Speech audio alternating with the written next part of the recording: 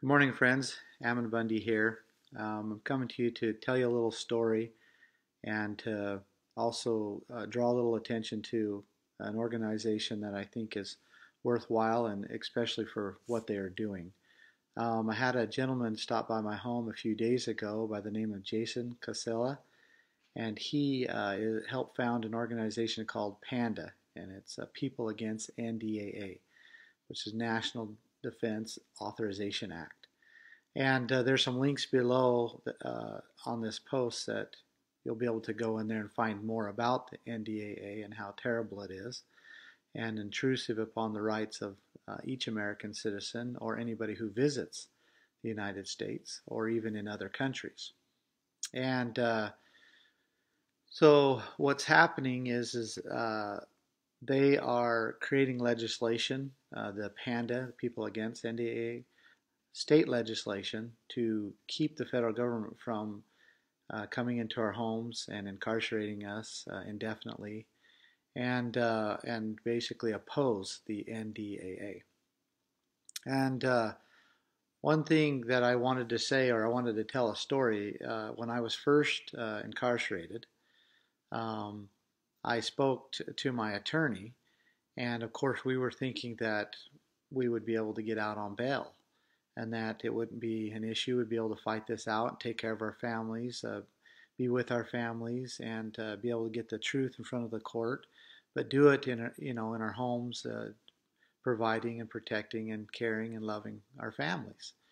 And so when my attorney asked the U.S. prosecutors if they were going to oppose bail, the prosecutors began to actually laugh at him. And like they knew something he didn't. And then they said, there's no way that these men will get bail. And he went as far as to say that they were the most dangerous men, speaking of us, that we were the most dangerous men that they had ever prosecuted. And my attorney was shocked at the response of the U.S. prosecutors, because he himself knew that that very prosecutor that was speaking these things had prosecuted many, many wicked men, including one that killed a whole family. And somehow this prosecutor was saying that we were the most dangerous men that he had ever prosecuted.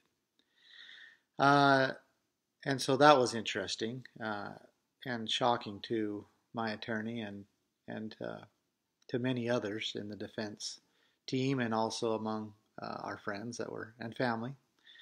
Another story was after several months of being incarcerated, it was Ryan and I, my brother Ryan, were down at the bottom floors of the federal building in Oregon. We were in a holding cell down there. And Judge Jones came and actually visited us in the holding cells down there. Now, Judge Jones is an older gentleman. He's pushing, 90. And they had he's on meritus status or something to that effect, and they had give him, assignment to basically take care of our detention. And so he came in, he pulled up a chair in there, and basically it was a very interesting meeting.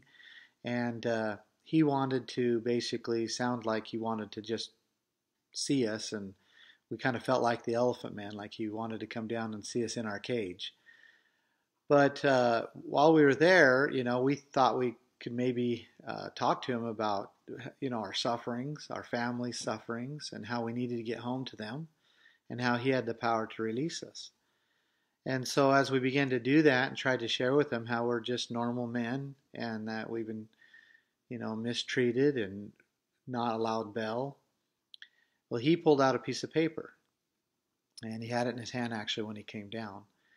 And he said, well, and he went down and he looked at Ryan's name, and I got to see it because I was kind of sitting beside him. I could see it, and it was a list of all the defendants in both Nevada and in Oregon, all the people that were arrested.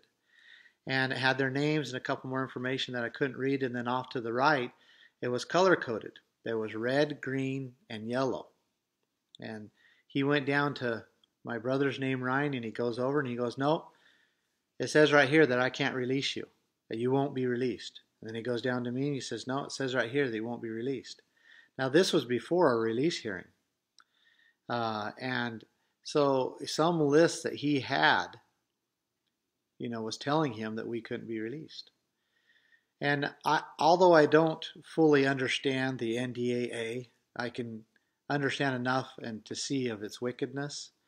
I also don't believe that we were fully held under the full power of the NDAA, but I also have to believe that there was some portion or something was actually keeping these judges and the bureaucrats and so forth from releasing us when they really didn't have reason to hold us in the first place, as been proven through 2 different trials, and technically through 4 different trials. And so I feel a little bit of a need to educate people the best I can about the NDAA, about how it is an arbitrary law given to executive powers and does not afford us any constitutional rights or the right to do, including the right to due process, the right to a fair trial, the right to a public trial, the right to face your accusers, and the right to the assistance of counsel, and many, many other rights as well, including the right to bail. And so I want you to get educated on this. And the citizens of Idaho, I would like you to understand this bill that's being presented that is requiring the state to defend its citizens against these acts, defend the citizens against federal agents coming in and kicking down our doors in the middle of the night, dragging us off, and not giving us bail, and in our case, for almost 2 years, and incarcerating us in circumstances where we can't be able to be with our children, our wives, and I don't want other people to have to suffer that way, and I don't want to have to suffer that way again myself.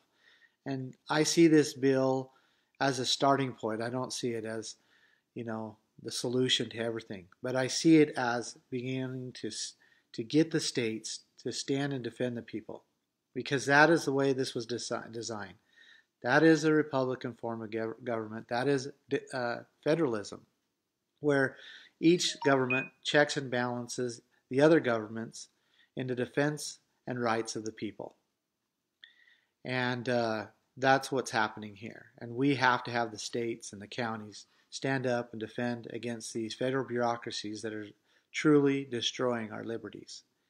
And so I support this bill, and I ask you to get educated, contact the state representatives.